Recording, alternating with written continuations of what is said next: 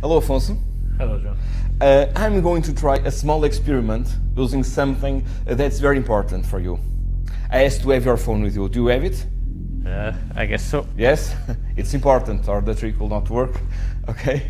Okay. Okay, nice. Now let's try something, okay?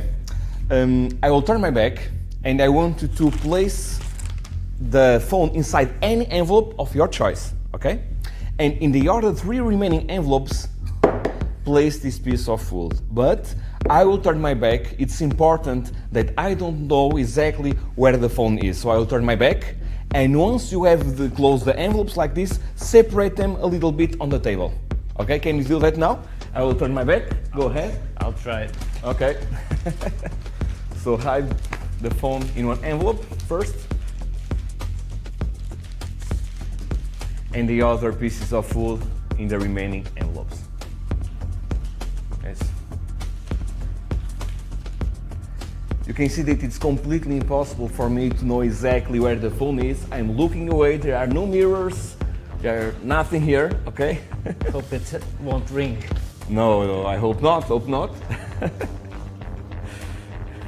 And when you have done so, please let me know.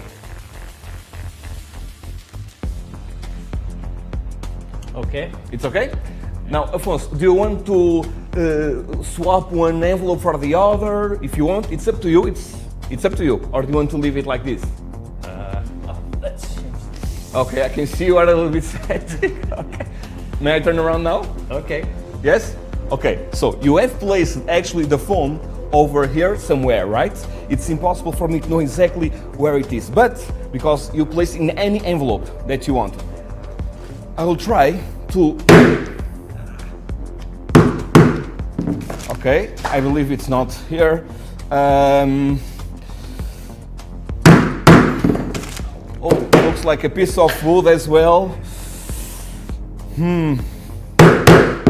Yes, here is exactly one piece of wood.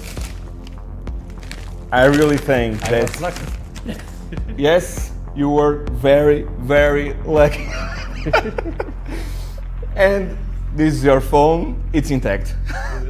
Yeah, thank you very much for helping. Thank you.